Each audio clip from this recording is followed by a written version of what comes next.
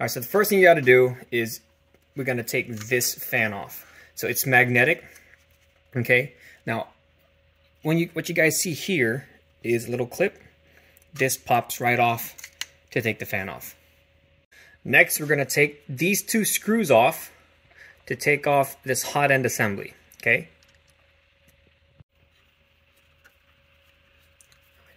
All right, from there, this thing should slide right out.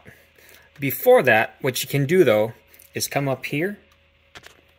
You'll see these two clips, inserts, those pop out as well.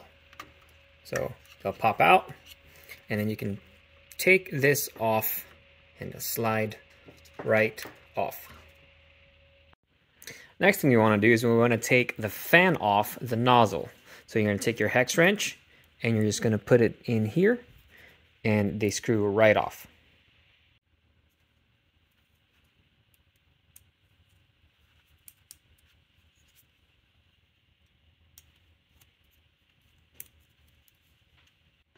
Next thing you want to do is we want to take this clip off that's holding the thermistor and the ceramic heater onto the nozzle. Okay, so it's on there pretty tight because it has to be. So you're going to need to finagle with it a little bit.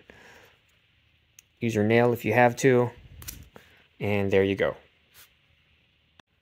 Then you're going to gently take out the thermistor, which is inside here. So, well, the ceramic heater is the first one to come off.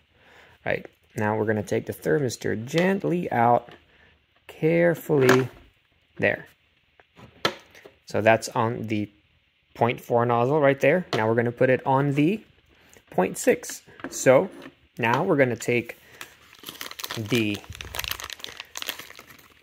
thermal paste that comes when you buy the new nozzle, and we're just going to apply it in the hole as well as where the ceramic part is.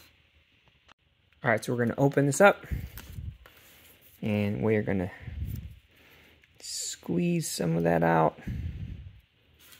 and we're going to apply it inside the hole first,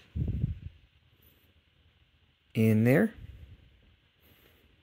and we're going to apply it on the side where the ceramic heater goes. All right, now that we have that, we're going to just put the thermistor and the ceramic heater back in there. So it goes in the hole that we cannot see.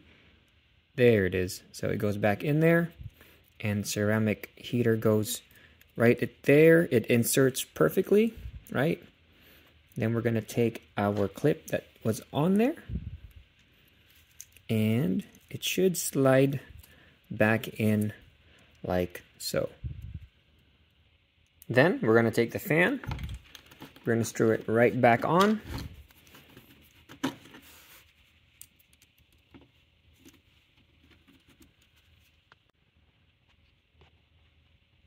Then we're going to put the sock back on.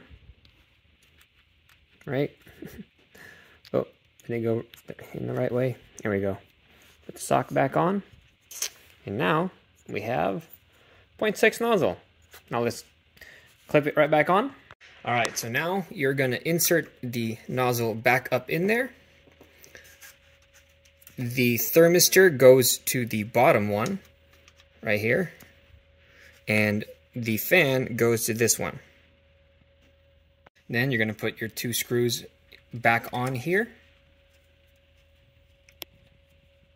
All right, and then first we're going to attach the other fan into its connector there, and then again this thing just magnetically goes into place. All right, so now that we're in the slicer, we are going to check how much faster our prints are going to be. So what I have here is the 0.4 nozzle with your standard settings right here with a 0.2 millimeter layer height, and I'm just going to click slice.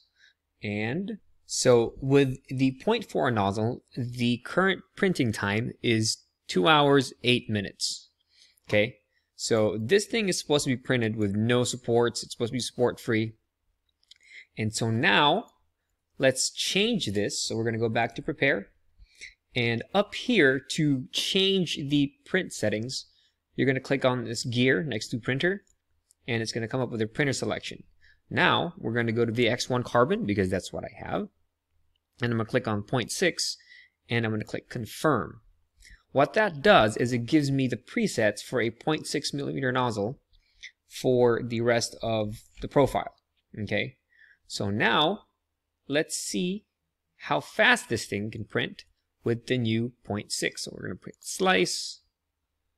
Okay, so with the new nozzle, it's saying we're an hour and 9 minutes. So it shaved almost 50% on our time. So that's on paper, right? Now we got to see if it's really going to print nicely. I mean, we're going to check out the quality of the print. All right, so what we're going to do is we're going to print this calibration box, and we're going to check out the quality of this print. And here we go. Fresh off the printer. Tail looks good. Tiny bit of stringing. Maybe some retraction settings there. Definitely retraction settings. But the rest of the print looks good, and it was done in an hour.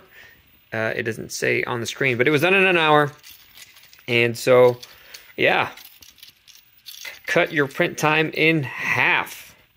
So that's it, you guys. Thank you so much for watching. I appreciate it. If you guys like this video, again, make sure you guys give me a thumbs up. The files for this are in the description below, and I'll catch you guys in the next video. I'll catch you later. Peace.